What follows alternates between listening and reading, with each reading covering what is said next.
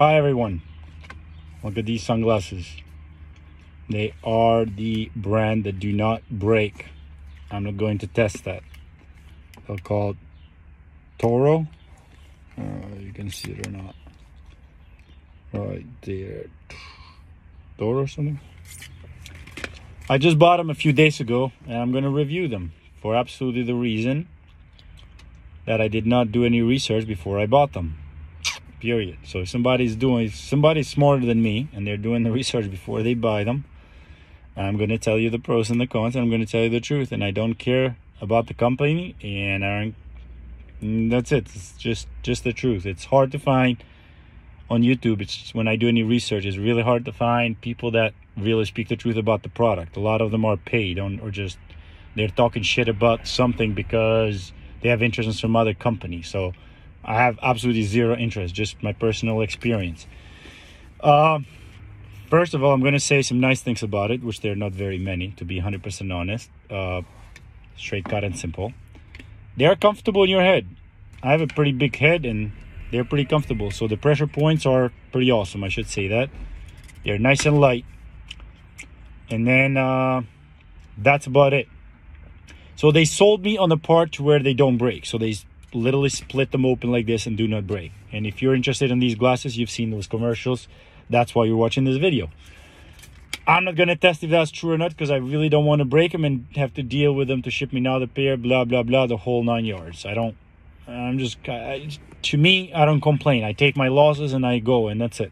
I'm doing this review, so I hope I can save you some money and you don't end up buying them. I never broke a pair of glasses in my life. I always lost them, period. If you are the guy that breaks them, these are the glasses for you. If you are the guy that loses them like me, and then these are not for you. That simple. The reason why I truly do not like them is this. Listen.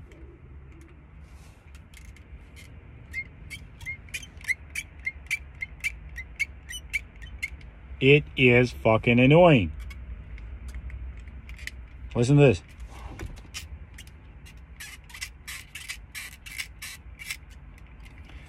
This is what these glasses do. Listen. And I'm not putting no pressure on it. Like, look, whatsoever.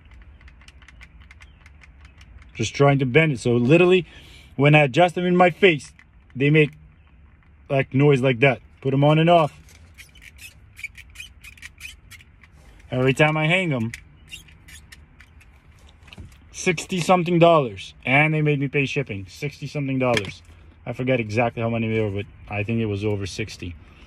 Absolutely not worth it. Made in China, which I knew it. I never would have bought them. To be 100% honest, I don't care if they were $20. If they were made in China, I would have bought them. Not paid 60. I don't know what else to tell you. Really, this is the review on them.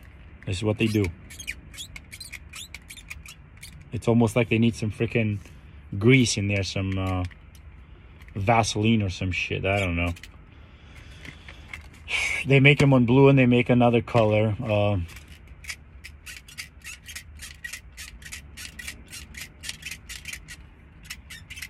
So I'm not doing anything stupid to them, but just opening, close them.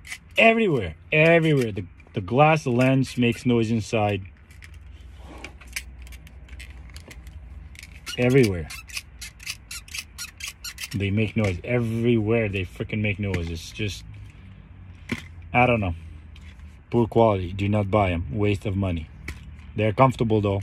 I must say that. And they don't break. So if you're okay with all this squeaking all day long, every time you adjust them, and then every time you take them on and off, you're okay with all the squeaking. Other than that, they're pretty good glasses. Made in China, and they're about $60-something. So go ahead and buy them if you wish. They look pretty good on me though. Peace.